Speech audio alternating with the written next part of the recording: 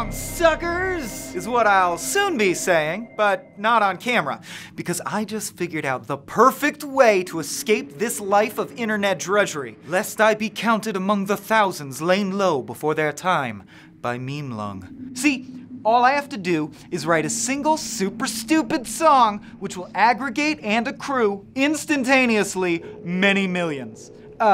Money millions. Money Millions, incidentally, also the title of the song. Works on a lot of levels.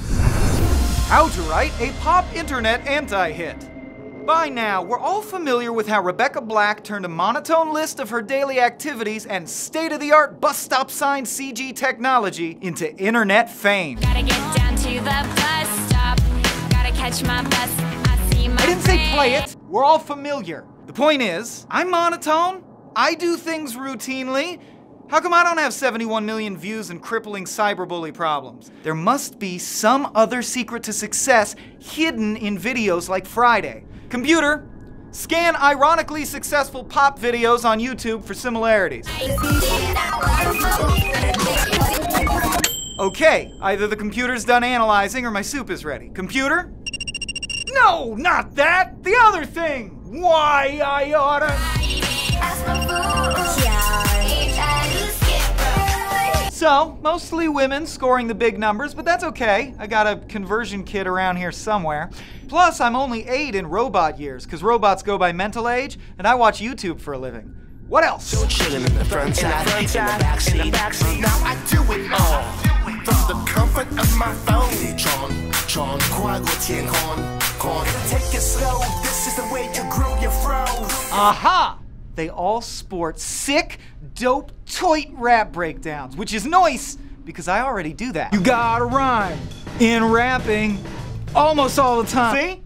Literally just as good. Anyway, all you really need is the artistic suggestion of a rap breakdown. Case in point. I'ma see you do it, I'ma see you wanna skip, skip. I'ma see you do it, I'ma see you wanna skip, skip rope. I'ma see you skip rope. Yeah, man, Bieber is dead. Long live, wait a minute, was that all the same guy? Computer, identify that guy.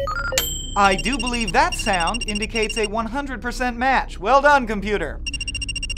I miss Clippy. Nevertheless, it looks like all of these YouTube anti-hits were written and produced by the same guy, Patrice Wilson, aka Pato, which I believe is slang for most of a potato. He's head of Pato Music World and Arc Music Factory, so called because it's a clear sign that God has forsaken us and we're all about to be killed in a righteous cleansing flood. This also explains why Allison Gold's debut video, Shush Up, named after what you start shouting at the screen 10 seconds in, includes the line, "Any last words?"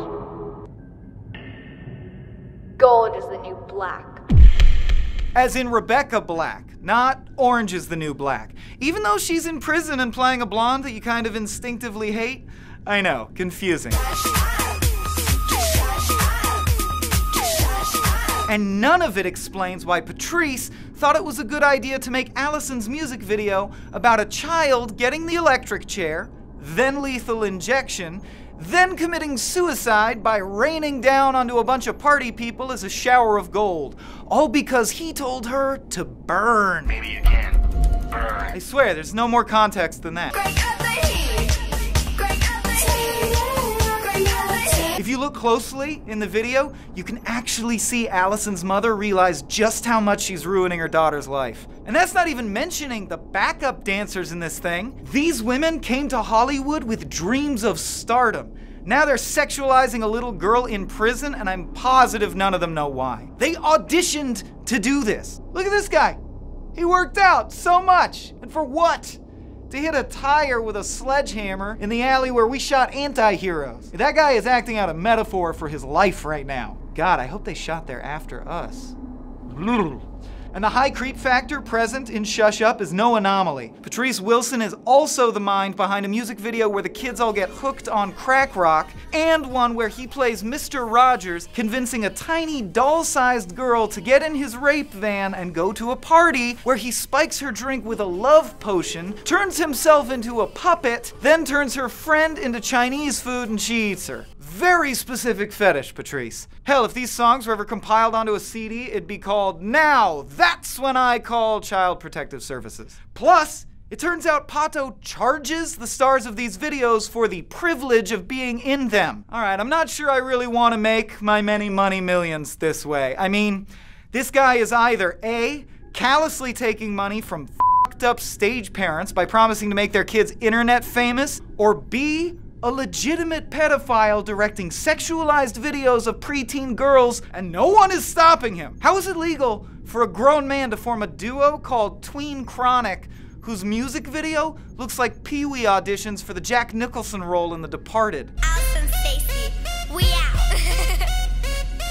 Ah, Jesus. Nice laugh, kid. You may notice that's also Allison Gold. Stacy was never seen again. Hopefully because she ran away from her shitty parents and started living with literally anyone else, and not because she succumbed to a crippling pixie stick overdose. In fact, the only one asking Patrice Wilson the hard questions is himself, in the form of an interview with a dead-eyed woman he clearly paid to ask him questions that he wrote. Who are you? What is Arc Music Factory? What's in the future for Arc Music Factory? Could you elaborate for us where you stand on these comments and posts that say what you're doing is wrong and that you're exploiting kids? Whoa! I take it back. Surprisingly incisive, dead-eyed woman. What say you in your defense, eh, Pato? The whole goal is to bring people together. I cannot get this out of my head. That's the whole goal. You guys watch on television and TV. It's actually less autotune we use. We have to go ahead and create that autotune. We don't charge our artists. If we are to charge an artist, it could range from $2,000 to $4,000.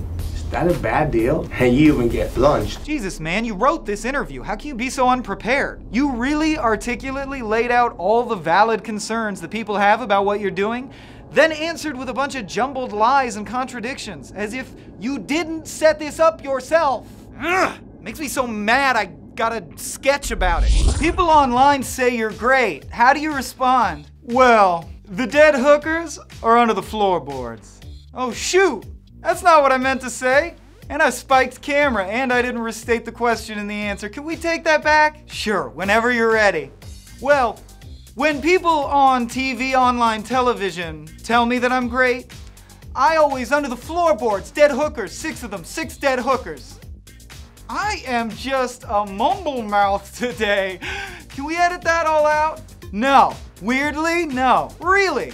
Even though this is just a PR thing and I set it up myself and we're both me? I know, it's strange. Also kind of a lot to expect from the audience that they'd understand that this one time we're the same person when usually you just change shirts and they're expected to believe that you're a whole different guy. Yeah, that's rough. Yeah, it's quite so do you, I'm sorry. Oh, well were you gonna, I thought, okay, if you just, well, it's like we can fix this in post, it's not.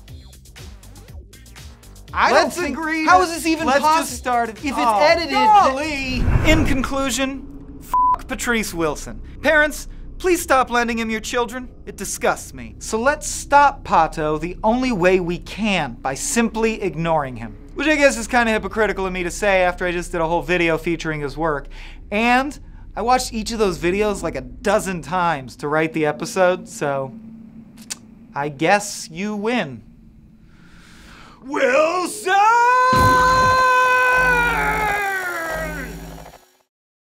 Hey, thanks for watching YouTube videos on YouTube. This was our YouTube video. Subscribe to our YouTube channel and click like on the channel and the video and leave a comment. But not too mean.